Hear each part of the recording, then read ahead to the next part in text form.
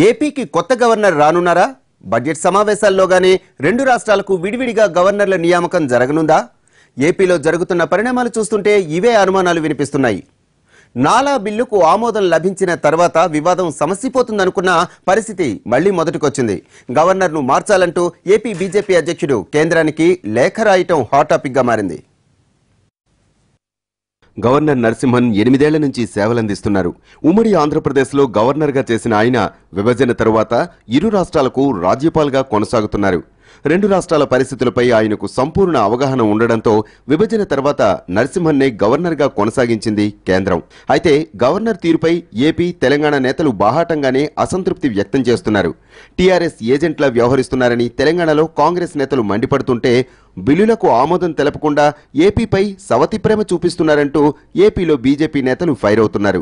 రెండు రాష్ట్రాలకు గవర్నర్గా ఉన్న కేవలం తెలంగాణకే ఎక్కువ సమయం కేటాయిస్తున్నారని ఆరోపిస్తున్నారు. కీలక బిల్లుల ఆమోదం విషయంలో రెండు రాష్ట్రాల్లో వేరువేరుగా వ్యవహరిస్తున్నారంటూ బీజేపీ నేత విష్ణుకుమార్ రాజు మండిపడుతున్నారు. తాజాగా ఏపీ బీజేపీ అధ్యక్షుడు ఎంపీ ఖమ్మంపాటి హరిబాబు గవర్నర్ను మార్చాలంటూ కేంద్ర హోంమంత్రికి లేఖ రాయటం చర్చనీయాంశంగా మారింది. ఇవాళ గవర్నర్ సమిష్టిగా ఉండటం మూలాన కొన్ని ఇబ్బందులు ఉన్నాయి. రిపబ్లిక్ డే ఉత్సవం రెండు రాష్ట్రాల్లో కూడా ఒకే రోజు జరుగుతుంది. రెండు రాష్ట్రాల్లో హాజరవటం ఇబ్బంది అవుతుంది. ఇవాళ గవర్నర్ గారు ఇరు రాష్ట్రాల్లో ఉన్న విశ్వవిద్యాలయాలకి ఛాన్సలర్గా ఉన్నారు.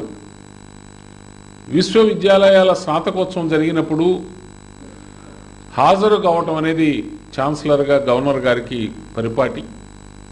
కానీ రెండు రాష్ట్రాలకు గవర్నర్గా ఉన్నందువలన రెండు రాష్ట్రాల్లో ఉన్న విశ్వవిద్యాలయాల స్నాతకోత్సవాలకి గవర్నర్ గారు హాజరవటం కూడా కష్టంగా ఉంది. కాబట్టి ఆంధ్రప్రదేశ్ ప్రాంత ప్రయోజనాల దృష్ట్యా, అభివృద్ధి దృష్ట్యా ఆంధ్రప్రదేశ్కు సంబంధించిన ప్రత్యేక గవర్నర్ని వెంటనే నియామకం చేయాలని చెప్పి నేను కేంద్ర ప్రభుత్వానికి విజ్ఞప్తి చేస్తున్నాను. తాజా పరిణామాలతో ఏపీలో అధికార పార్టీ హ్యాపీగానే ఉన్నట్లు ఉంది. విభజన విషయంలో తెలంగాణ వైపు మొగ్గు చూపారని ఏపీలో చాలా మంది భావిస్తున్నారు. సెక్రటేరియట్ సహా అన్ని విషయాల్లో తెలంగాణకే అనుకూలంగా వ్యవహరిస్తున్నారని ఏపీలో నేతలు చర్చించుకుంటున్నారు. విభజన అంశాలపై కేంద్రంతోనో కోర్టుల్లోనో తేల్చుకోవాల్సి వస్తుంది తప్ప గవర్నర్ పెద్ద మనిషి పాత్ర పోషించటం లేదని అధికార పార్టీ నేతల వాదన. ఇటీవల సీఎం చంద్రబాబు ప్రధానితో సమావేశమైనప్పుడు కూడా గవర్నర్ విషయంపై చర్చ జరిగినట్లు తెలుస్తోంది. గవర్నర్ విషయంలో బీజేపీ కేంద్రంగా ప్రస్తుతం వ్యవహారం నడుస్తున్న టీడీపీనే తమ చేతికి మట్టంటకుండా కమలం పార్టీ నేతలతో కలిసి తెరవెనుక వ్యవహారం నడిపిస్తోందనే ప్రచారం రాజకీయ వర్గాల్లో జోరుగా నడుస్తోంది. మొత్తం వ్యవహారం చూస్తుంటే త్వరలోనే తెలుగు రాష్ట్రాలకు విడివిడిగా గవర్నర్లు రావచ్చనే ప్రచారం జరుగుతోంది. ఏపీ బడ్జెట్ సమావేశాలు జరిగేలోపే ఈ ప్రక్రియ పూర్తవుతుందని చాలామంది అంటున్నారు.